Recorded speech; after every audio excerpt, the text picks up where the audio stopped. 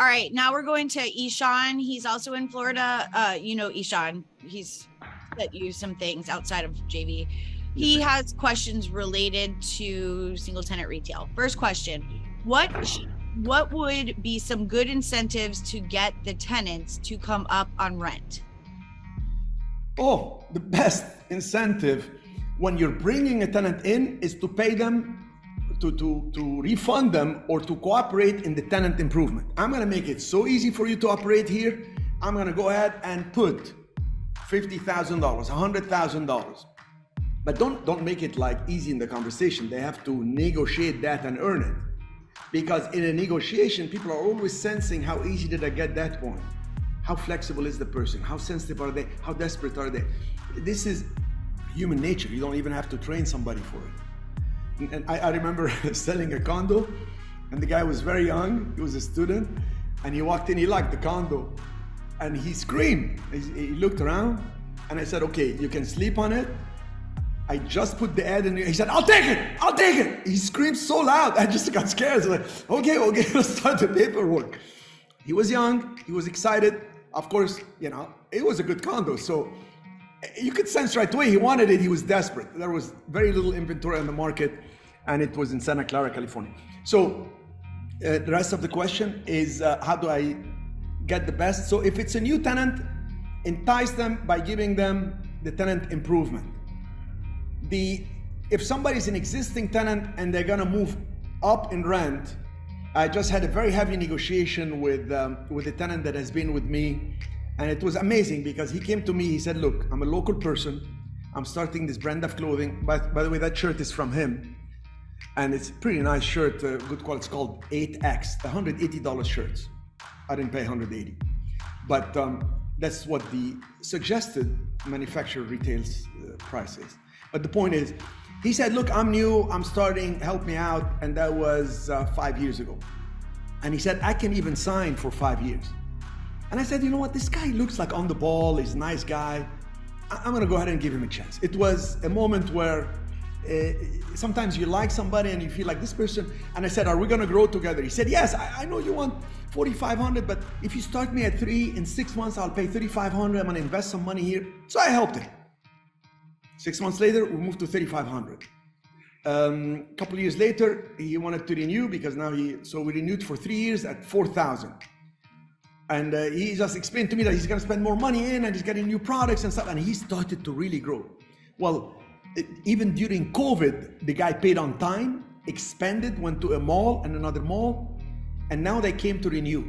When they came to renew, I had just flown in, and I didn't do my due diligence. I always do the due diligence. I made a mistake. I thought the meeting was going to be the next day. So in the morning, my attorney says, okay, they're here. I said, it's tomorrow at 10 o'clock. It's today? Yes. You always do your homework. So they came in and they started telling me that, you know, they don't want to go too high because the market is still recovering from COVID. The cruise ship business is at 40% and haven't picked up and all this. But mind you, there is 0 vacancies. Airbnb is on fire here. There's 0 vacancies in commercial. And I was caught off guard, so I said, okay, I think we're gonna go ahead and do it for you at just a small increase. But your lease does not renew till like several months from now or whatever. And I said, okay. Well, when they left, I did some research and I found out, geez, I was wrong. The lease should go to $6,500. So this is when it begs the question, can you go back in your word? When do you go back in your word? When do you go back in your own word when it's gonna hurt you? And how do you do it? You admit you messed up. You gotta be truthful with yourself before you're truthful with anybody. So I called them and I said, I made a mistake. The market is a lot higher, and a small space that I'm renting down the street is just happy to renew at $6,500 without even flinching. So this is what the market is. I made a mistake, I admit it, can we meet? So the first response I got was a father and son. The father replied, we shook hands on the price and this is. So I said, please, let's go ahead and meet. So they came in. It was very tense when they arrived. And when they sat down, I said, I messed up, I made a mistake, and this is what the market is. I think you'll agree with me, you know the market. That's why you came earlier and you wanted to negotiate everything and you were anxious to do it. So you can insist and resist, or we can work together on a win-win. And I don't want to rehash the past, but you had told me when we started that we're going to grow together. This is the time. And he said, you're right. I'm willing to pay $5,500, not $5,000 or $4,500. I said, let's make it $5,750 and I'll give you a flat for 5 years. And he said, if you think it's fair to do 4 years only, and then later we can reassess, it's fine. So I admitted my mistake, and I was vulnerable, and they said, okay. And at the end, he actually gave me a success story, which I posted on YouTube. You can look at it on YouTube. It's called Zafiro, Zafiro. And you can Google it on YouTube, Zafiro success story.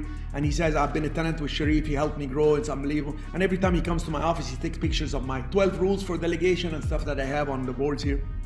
And he said that he watches the videos. And so it was a great way to admit my mistakes and grow. And that's the way to work with tenants. An existing tenant, the best way to help them pay more is to tell them, here are the comparable rents. I may rent to somebody else. This is important for me because there's a multiplier. I want to work with you. Can I give you a flat rate? Can I give you a little bit longer? Can we work it out this way? And that we have it as a conversation. It is seldom when I tell somebody it's a take it or leave it. And if I do, which I did last night when the guy wanted an extension, I put it in words like, I said, please understand, you have 1 hour to respond. It's a take it or leave it. And I said, I hate to put it this way. I say it to you in all due respect, because of our friendship, and I want to be upfront with you. He replied, big capital, thank you, that's fair. Let's go ahead and sign the DocuSign with the extension. So everybody wins. Okay, cool. Hopefully I answered the question, Ishan. Keep up the good work.